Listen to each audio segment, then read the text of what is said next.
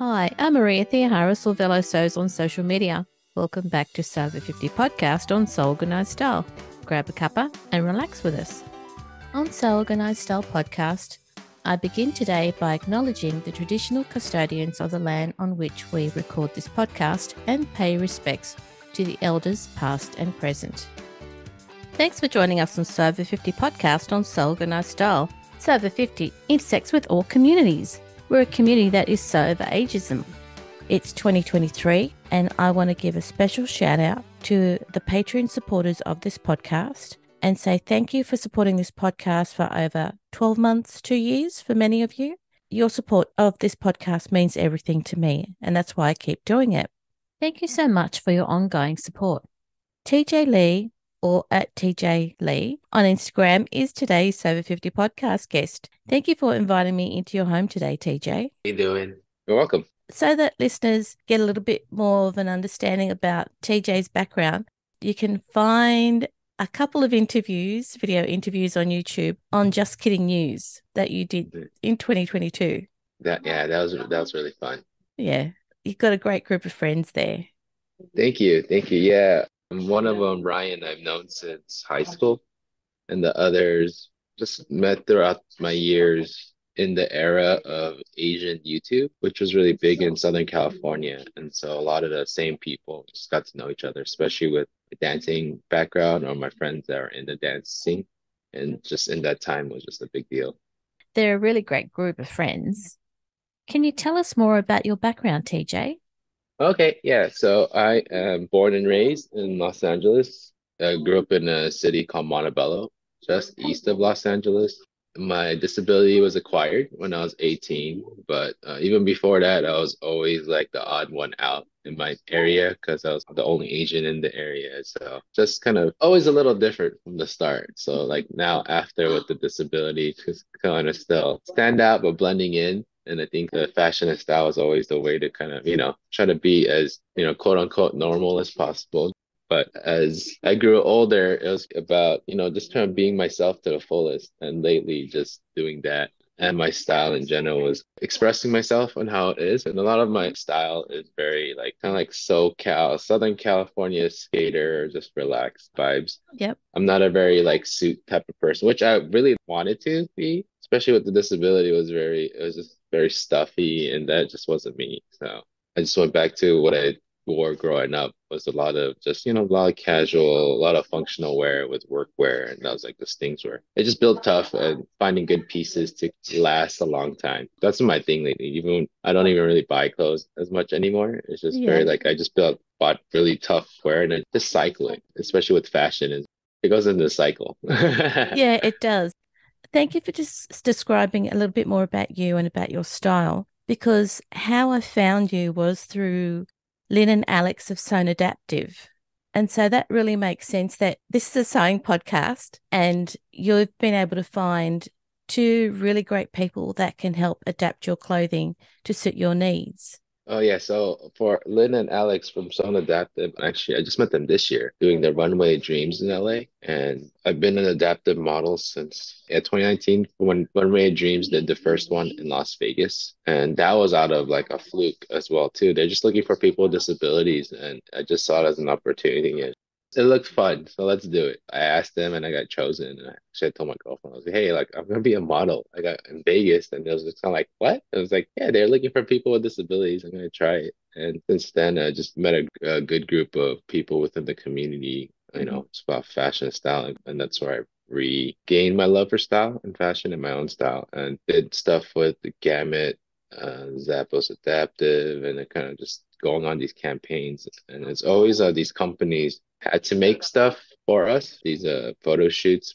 I would see seamstresses, but they weren't in that space. They were just hired to make stuff right at the show or something. But Right. this year was different with Lynn and Alex, where Alex wanted to help. He had all this information that to make the changes, and his background is in textiles too for a long time, and he just loved doing it. And then it was so quick. After that first show earlier this year till now, they have an open shop. They've been collaborating with a lot of people around the area. And so the community is really close and really big in the Southern California, LA area.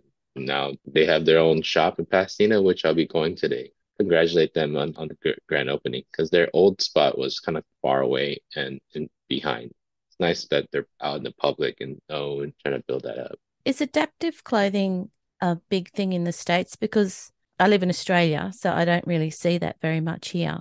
It's slowly becoming bigger. The fashion industry is however billions in sales and everything. Yeah. They're always trying to find like the new way, the new population. But I know just because I've been to many different conferences of accessibility, technology, and my background's in occupational therapy. So there's this growing population of people, that's getting older and it just fit right in.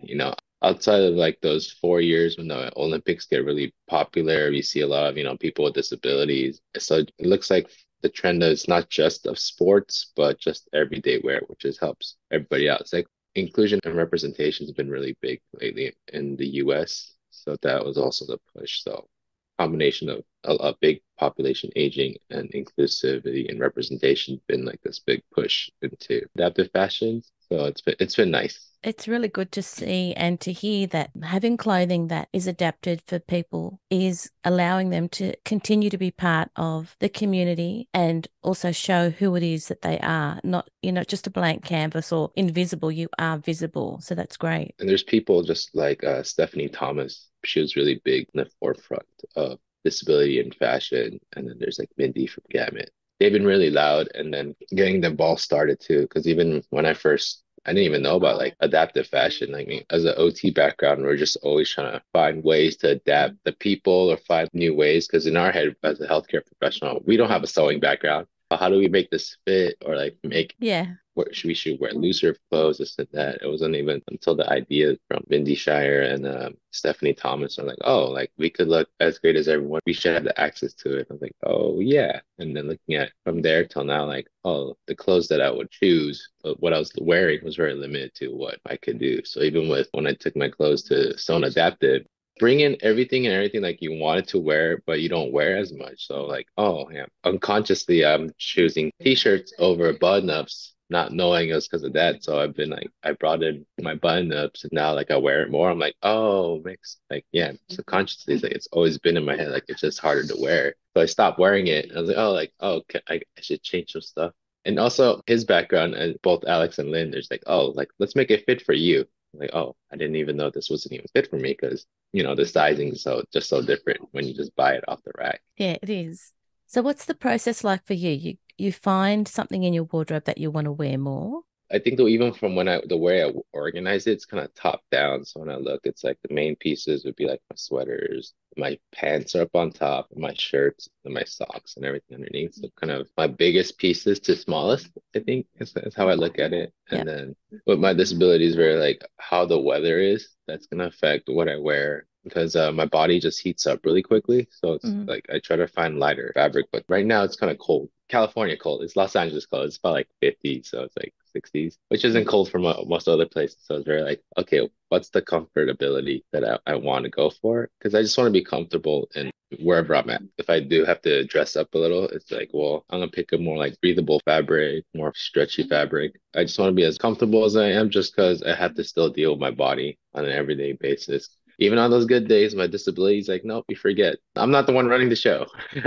So I was just like, okay, let's just keep myself as comfortable as possible. Yeah. And I think for a while I wasn't, and I was like, oh, like the things I'm wearing, like I should wear more things like more stretchy, more just softer. And I was like, oh yeah, why aren't I? So as I'm picking and choosing, it's very just like I'm touching fabrics when I'm buying it, or it's like, oh, today like it's a little colder, I'll go for the more heavyweight t-shirt than the lighter t-shirt. I'm gonna layer up, so I'll layer up with, like light stuff so I could take it off very easily. And also, if I'm gonna have my backpack around, as a place where I could put my jacket, because that would also just kind of change things the way I wear. I've been walking around more on my cane. So I only have one hand open to carry things, but it's my bad hand or my bad side.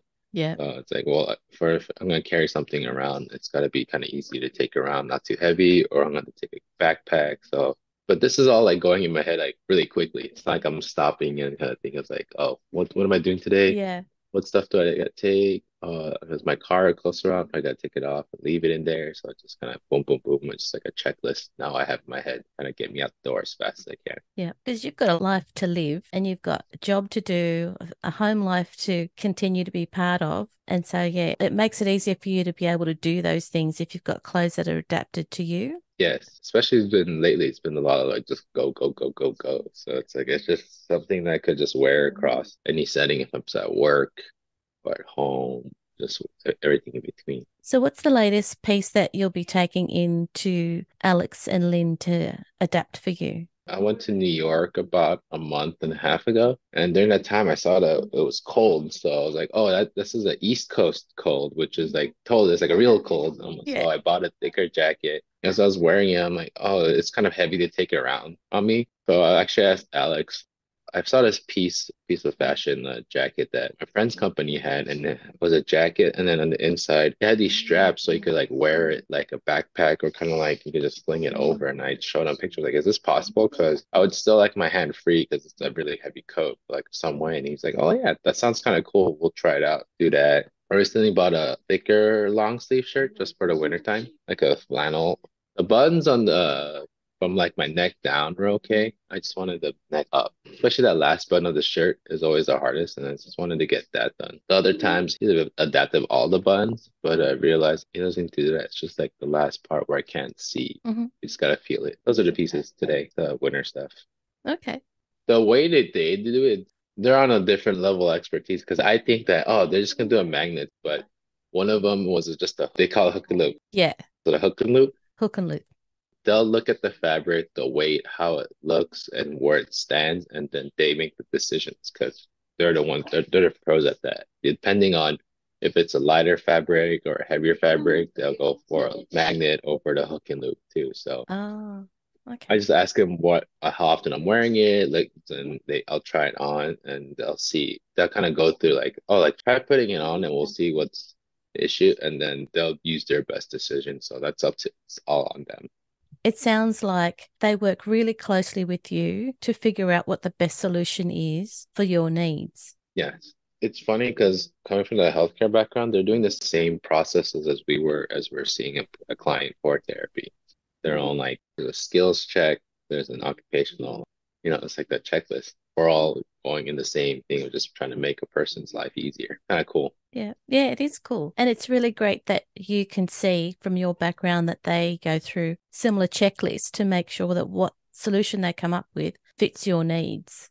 Should we talk a little bit about Runway of Dreams and what that's been like? Oh yeah. I was part of First Runway Dreams in 2019. That was just like when everything was kind of blowing up within the adaptive inclusive space. I've been following them. So prior to my switch over to like the modeling and kind of I guess myself as an advocate, social influencer, I was running a blog for the disability space when I got my accident in like 2003. I was like looking around for resources and there wasn't that many, just like there was like these established organizations within the community. For me, it was like they're utilizing the internet as the biggest way to broadcast themselves, very just like within their spaces. Like, oh, you go to this person for that, you go to this person for that. As I was Yeah. like finishing up my own occupational therapy license, I was like, oh, like why don't we blog about it more? There was no one in that space.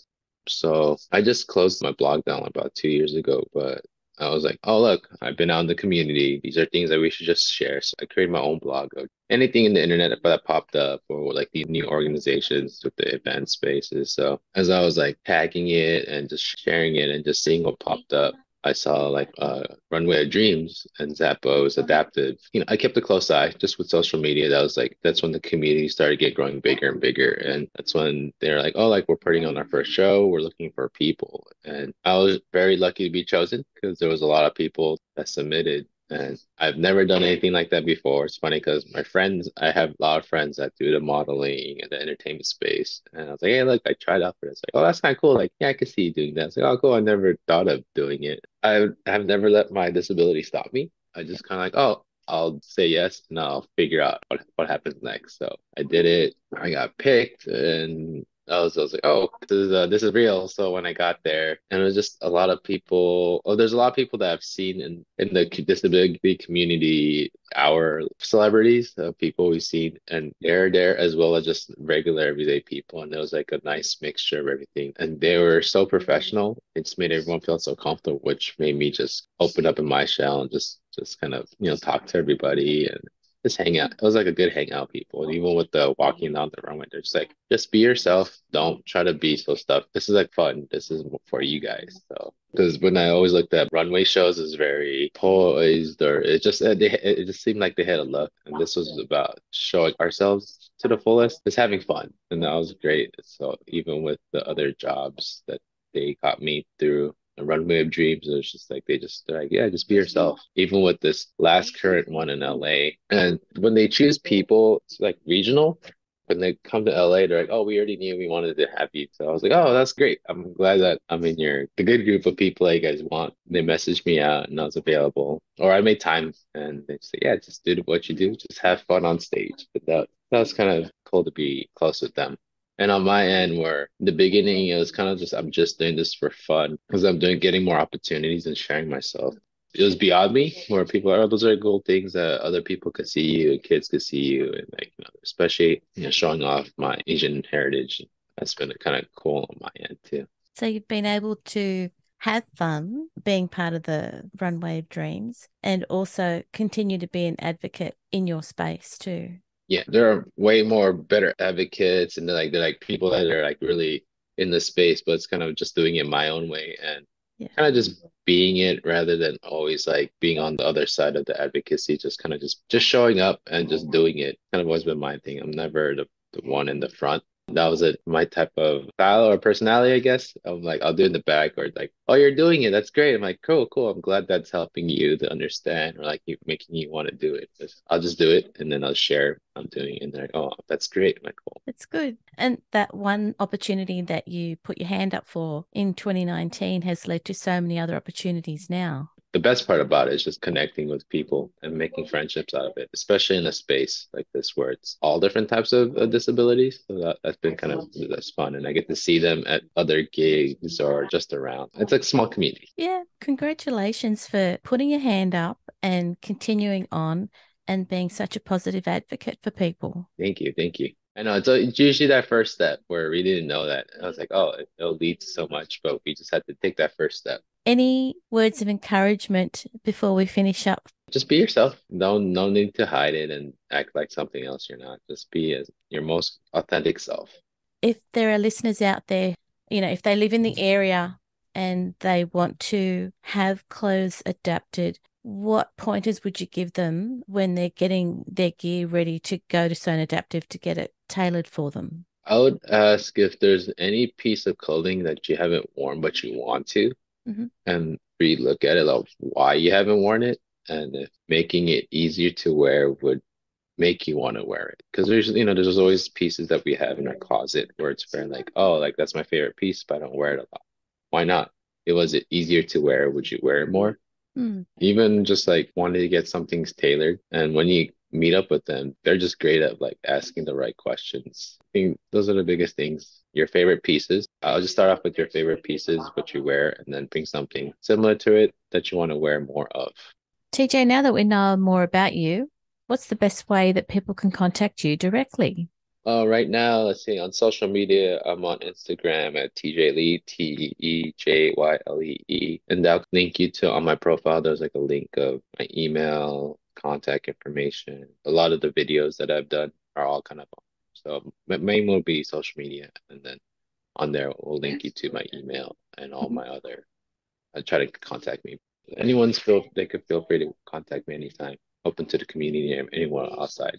And what have you got planned for 2023? Things I got planned. I got some travels that I wanted to do just to meet friends of being able to create friendships throughout the US and even internationally. So go see some more friends.